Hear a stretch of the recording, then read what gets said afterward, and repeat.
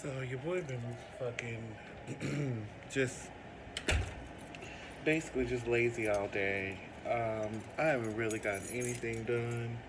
Um, I'm heading out still, planning for this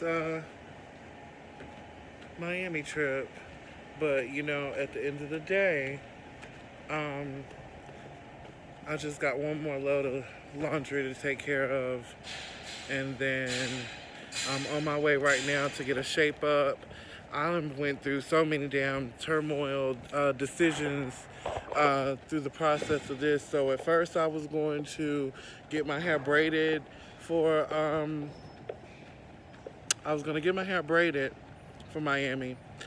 And then I was lazy as fuck. I think I might have been in a slight depression or something because I just didn't feel like doing anything that day. I had a hair appointment set and I did not go because I just didn't feel like moving or anything that day. So I missed that.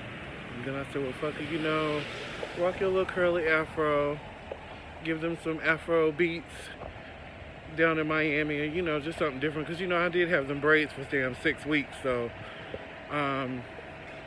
just, you know, gonna go with my regular natural hair. Well, I mean, the braids would have been my natural hair too, but at the end of the day, it's like, I ain't really gotta worry. I mean, hopefully I don't have too many issues with this hair, but I'm gonna take my products with me.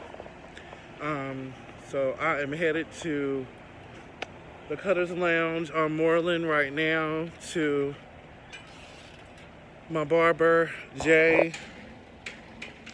He go taper me up and get me right so I can make some content down in Miami. So I'll check back with y'all once I get there.